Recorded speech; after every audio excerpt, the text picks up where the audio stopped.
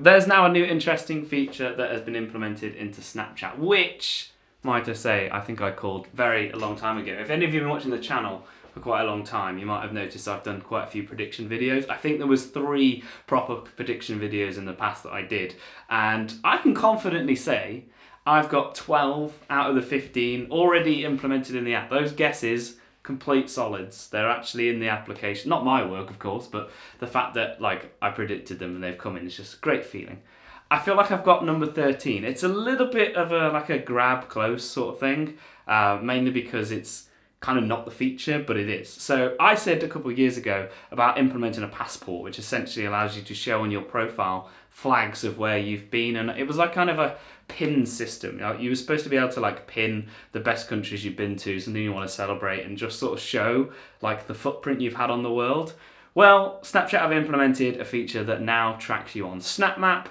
Nothing to be worried about, of course, but it just allows you to see the percentage of the world you've covered. It's amazing, honestly. It's not as precise as I'd want it, but it is pretty good.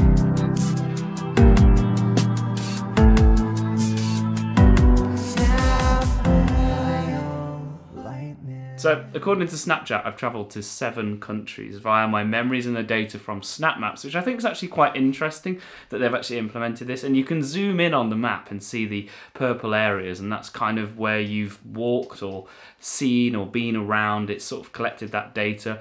Recently, I've only just turned my location onto always whenever Snapchat's on. That's going to increase the percentage. I don't know whether I'm going to keep that on, and this is a feature you can obviously turn off in the settings as well by just disabling location. The data doesn't go anywhere externally to your friends, but if you're not really happy with Snapchat collecting that information, of course you can turn that off. But SnapMap does that anyway, so if you're a user of SnapMap, it is of course going to collect that. I'm just going to put that out there because some of you may worry that Snapchat are tracking you, and they kind of always are. Most applications do know your location because when you press allow at the very beginning of starting up the application, that's kind of where they get it from.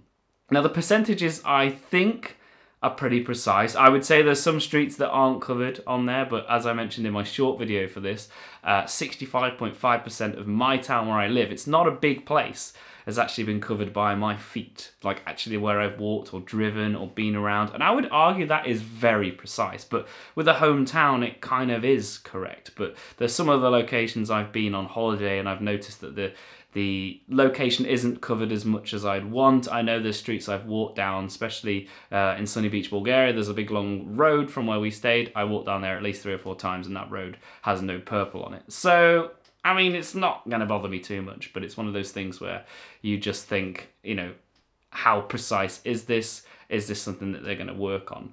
Now, with my feature, I was all about celebrating where you've been. Whether Snapchat implements something in the future, a bit like what I mentioned in my previous video, probably 3 or 4 years ago, about being able to pin flags and nationalities onto your profile, because they really have beefed it up.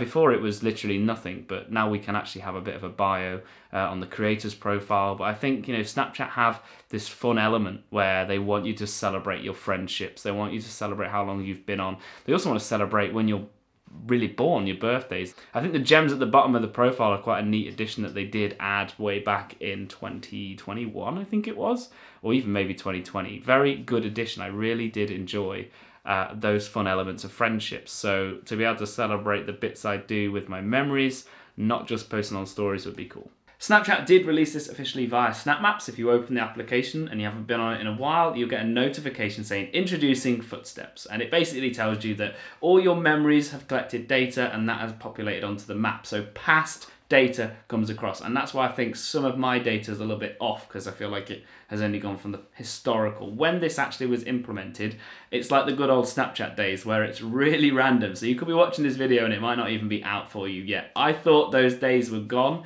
since they demolished it with the sort of Snapchat Plus subscription, but we're back with random updates, which I absolutely love. It's what birthed my channel and it's what gave me a really good big platform, so I'll take it.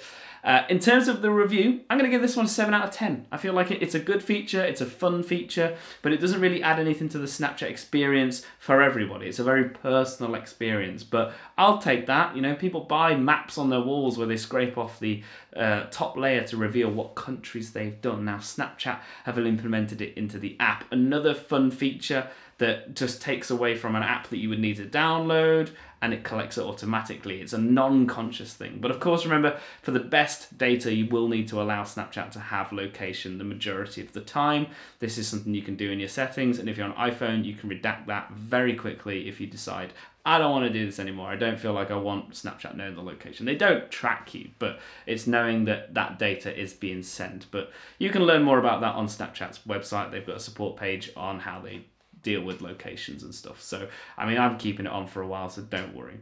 So it's exciting to have new Snapchat features. I feel like it's been a long time since I've done this, and obviously the Snapthis show, which is kind of where my bread and butter of the channel was, kind of like built on these fun, exciting ideas. So hence why I've done this video today, and I've also tried to keep it a new style and entertaining. I've just started doing shorts on the YouTube channel, which is a new world for me, so welcome to anyone who has come from the YouTube shorts to this video, because I have made a few on this topic because I think it's a really interesting one and a fun feature. So I hope you enjoyed today's video. We have a new outro song, and I just want to mention like a massive thank you to Tim, who I've been working with. We collaborated on a Snapchat lens, and then he's helped build the outro song. So I'm going to let him play it in the background, but yeah, massive thanks to him. And if you are new around here, of course, you can subscribe and let us know down below what you think Snapchat features should come next. I still think Snapchat Live should be a feature. I don't know why that's never been implemented, and that's not one of my predictions. But with that said, let's let Tim riff.